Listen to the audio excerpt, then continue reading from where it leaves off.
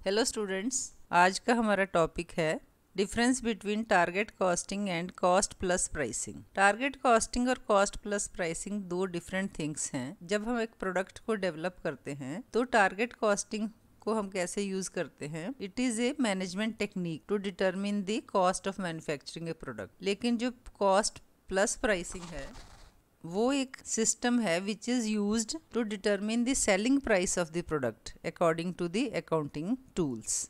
लेकिन कुछ डिफरेंस होने के बावजूद भी ये दोनों जो सिस्टम्स है they are essential systems in product developments and they work along side one another. तो हम इसको डिफाइन कैसे करेंगे? टारगेट कॉस्टिंग क्या है? It is a system. Target नाम से हमें पता चल जाता है। टारगेट का क्या मतलब है कि हम एक प्लानिंग करते हैं एडवांस में। तो टारगेट कॉस्टिंग का क्या मीनिंग हुआ कि हम कॉस्ट से रिलेटेड एक टारगेट बनाते हैं। तो कॉस्ट किसकी हम कैलकुलेट करेंगे? किसी प्रोडक्ट की कॉस्ट कैलकुलेट करेंगे। तो कंपनी के केस में टारगेट कॉस्टिंग क्या हो गया? Target costing is a system in which company plans in advance. Company target fix करेगी तो जो टारगेट होते हैं वो हमेशा एडवांस में फिक्स किए जाते हैं। किसका एडवांस में प्लान किया जाएगा? In advance price of the product की टारगेट फिक्स करेगी कि जो हम नया प्रोडक्ट बनाने जा रहे हैं उसकी प्राइस क्या होगी, उसकी कॉस्ट क्या होगी और कंपनी मार्जिन्स कितना चाहती है उस नए प्रोडक्ट से जो कंपनी प्रोड्यूस करने जा रही है। तो टारगेट कॉस्टिंग क्या होगा? ये एक तरह की मैनेजमेंट है ताकि हम जो प्रोडक्ट प्रोड्यूस करने जा रहे हैं उस प्रोडक्ट की हम ओवरऑल कॉस्ट को रिड्यूस कर सकें during the entire life cycle of the product. तो ये जो कॉस्ट हमने रिड्यूस करनी है, रिड्यूस कैसे होगी? With the help of production engineering research and design. कि जब हम प्रोडक्शन करेंगे वहाँ जो भी स्टेप्स इन्वॉल्व होंगी तब हम कैसे अपने प्रोडक्शन प्रोसेस को एफिशिएंट बना सकते हैं और इनएफिशिएंट कॉस्ट्स जो हैं या वो कॉस्ट जो कोई बेनिफिट नहीं दे रही है प्रोडक्शन की वैल्यू बढ़ाने में लेकिन कॉस्ट इंकर हो रही हैं, तो उनको हम रिड्यूस करके या प्रोडक्ट की जो इंजीनियरिंग की जाएगी तो वो प्रोडक्ट की इंजीनियरिंग इस वे से की जाए कि हमारी ओवरऑल कॉस्ट जो है वो कम आए। या जितने भी हमारी रिसर्च एंड डिज़ाइन डिपार्टमेंट है वो सबसे पहले एडवांस में ही प्लान कर लेगा कि प्रोडक्ट के रिलेटेड कौन सी हमें रिसर्च करने की ज़रूरत है और हम कैसा प्रोडक्ट डिज़ाइन करना चाहते हैं ताकि हमारे जो कस्टमर्स हैं उनकी डिमांड भी पूरी हो जाए और हमारी जो ओवरऑल कॉस्ट है वो भी कम से कम आए। नेक्स्ट है cost plus pricing. Cost plus pricing क्या होगी? कॉस्ट है और दो वर्ड है, कॉस्ट है, एक प्राइसिंग है। प्राइस में क्या इंक्लूड होता है? प्राइस में हमारी कॉस्ट भी इंक्लूड होती है और जो कंपनी प्रॉफिट अर्न करना चाहती है किसी भी प्रोडक्ट से तो वो प्रॉफिट मार्जिन भी उसमें ऐड किया जाता है। तो सिंपल वर्ड्स में हम कहेंगे कि कॉस्ट प्लस प्राइसिंग वो टेक्निक है जिसमें हम कॉस्ट के अलावा कुछ प्रॉफिट परसेंटेज बीच में ऐड कर लेते हैं, तो उसको हम कहते हैं कॉस्ट प्लस प्राइसिंग। तो अब दोनों का डिफरेंस देख लेते हैं कि दोनों का डिफरेंस क्या है। बेसिस लिए है हमने, उसके हिसाब से हम डिसाइड करेंगे कि टारगेट कॉस्टिंग और कॉस्ट प्लस प्राइसिंग में क्या डिफरेंस है। जो टारगेट कॉस्टिंग है this is for price takers. Price taker कौन है? कि जो हमारे कस्टमर हैं जिन्होंने एक्सेप्ट करनी है उस प्राइस को। और कॉस्ट प्लस प्राइसिंग जो है वो किसके हिसाब से है? इसको हम कहते हैं प्राइस सेटर्स। फर्स्ट पॉइंट क्या है? Price determination. जो अभी मैंने आपको बताया कि target costing is according to the price takers. तो प्राइस टेकर कौन होते हैं? वो हमारे कस्टमर होते हैं। तो जब हम प्राइस डिटरमिन करते हैं in case of target costing तो हम क्या देखते हैं? कंपटीटर की जो प्राइस है, competitors price is considered for fixing the selling price. जब हमने सेलिंग प्राइस फिक्स करनी है या प्राइस डिटरमिन करना है अपने प्रोडक्ट का तो हमने कंपटीटर्स को देखना है कि जो हम प्रोडक्ट मैन्युफैक्चर करने जा रहे हैं उससे मैच करता जो प्रोडक्ट ऑलरेडी मार्केट में है। तो कंपटीटर्स जो है जो हमारे कंपटीटर्स हैं उन्होंने उस प्रोडक्ट की क्या प्राइस रखी है, तो उसको ध्यान में रख के ही हम प्राइस डिटरमिन करेंगे। क्योंकि जो प्राइस टेकर्स हैं, जो हमारे कस्टमर्स हैं जिन्होंने प्रोडक्ट को बाई करना है, अगर हमारे से सस्ता प्रोडक्ट उनको मार्केट में मिलेगा तो वो हमारा प्रोडक्ट क्यों बाई करेंगे।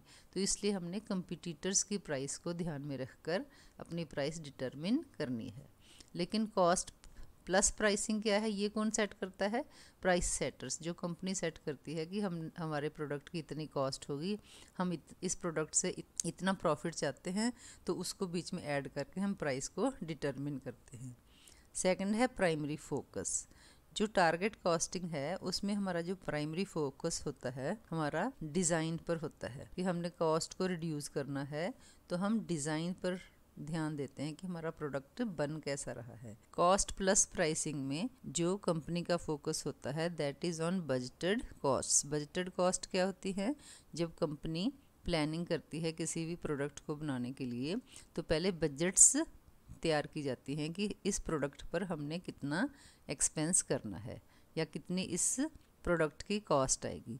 तो उस कॉस्ट को मीट करने के लिए कंपनी कोशिश करती है कि जो हम प्रोडक्ट प्रोड्यूस करने जा रहे हैं, जिस हद तक प्रोडक्ट प्रोड्यूस करने जा रहे हैं, तो उसमें जो प्रोडक्शन के दौरान जितने भी लॉसेस या वेस्टेज को कम किया जा सके तो उसको कम किया जाए, ताकि हमारा जो प्रोडक्ट है उसकी जो है एक्चुअल कॉस्ट बजटेड कॉस्ट के नज़दीक ही आए। नेक्स्ट है कॉस्ट मैनेजमेंट, कि कॉस्ट को मैनेज कैसे किया जाता है कि cost according to the target ही आए। तो टारगेट कॉस्टिंग में it is done by cross functional teams of technicians, है ना। जितने भी फंक्शंस किसी प्रोडक्ट को परफॉर्म करने के लिए, जितने भी फंक्शंस किसी प्रोडक्ट को मैन्युफैक्चर करने के लिए यूज़ होंगे, उन सब फंक्शंस में हम डिफरेंट टेक्निक्स यूज़ करके कॉस्ट को मैनेज करने की कोशिश करते। लेकिन जो कॉस्ट प्लस प्राइसिंग है उसमें जो कॉस्ट अकाउंटेंट्स और जो मैनेजमेंट अकाउंटेंट्स हैं, इनकी रिस्पॉन्सिबिलिटी होती है कि वो देखें कि प्रोडक्ट की जितनी कॉस्ट आई है उस हिसाब से अब हमने इसमें कितना मार्जिन ऐड करना है, ताकि वो जो प्रोडक्ट है हमारा मार्केट में एक्सेप्टेबल हो। नेक्स्ट है कॉस्ट रिडक्शन। टारगेट कॉस्टिंग में डिज़ाइन पर ही फोकस किया जाता है। It is the key to cost reduction. ये क्या करता है, it minimises cost of ownership to the customers, है ना। डिज़ाइन का ये मतलब होता है उसमें जितनी भी इंजीनियरिंग की गई है वो सारी डिज़ाइन के अंडर आती हैं, तो वो मतलब हमने रिड्यूस करने की कोशिश करनी है कि प्रोडक्ट हमारा बेस्ट भी हो और उसके जो डिज़ाइन की जो कॉस्ट है वो कम से कम आए। इससे क्या होगा, कस्टमर्स हैं उसको वो प्रोडक्ट ओन करने के लिए या परचेज करने के लिए कम से कम कॉस्ट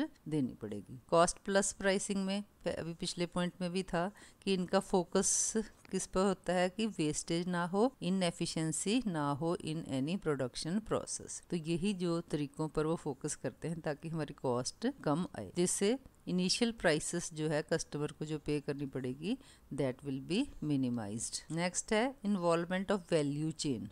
जो वैल्यू हम क्रिएट करते हैं प्रोडक्ट की, तो वो हम कॉस्ट प्लानिंग के टाइम करते हैं। Involves value chain in cost planning. जब हमने टारगेट कॉस्टिंग प्लान करनी है तभी वैल्यू एनालिसिस किया जाता है। तो कॉस्ट प्लस प्राइसिंग में लिटिल होता है या no involvement of cost planning.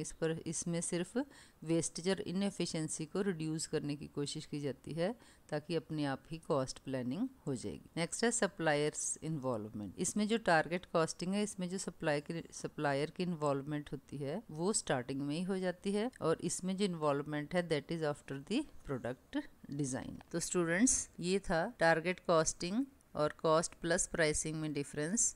मिलते हैं मेरी नेक्स्ट वीडियो में। Thank you.